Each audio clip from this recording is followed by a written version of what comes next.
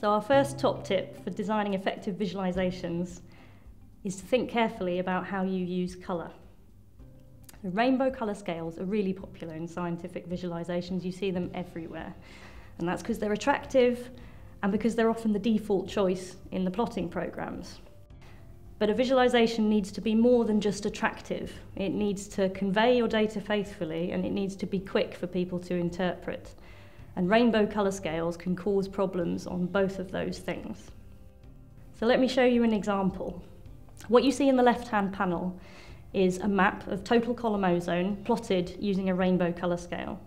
And what the scientists are looking for is whether there are any boundaries or fronts between air masses. And you see the lines that are appearing and disappearing show where the scientists think those fronts might be. And the blue line indicates a potential front in the subtropics. Now the middle panel shows the same data but plotted using a different colour scale. And that front appears to have vanished, so which one is right? Plotted on the right is the gradient of total column ozone.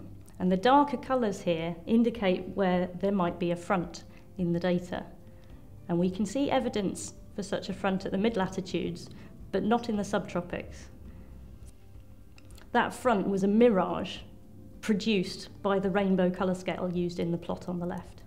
So the problem with these rainbow colour scales is that the brightness of the colours in the scale are changing at the same time as the colours, the hues. And our eyes are drawn to these changes in brightness, particularly around the yellow and the cyan, and so we perceive boundaries or discontinuities in the data where none exist.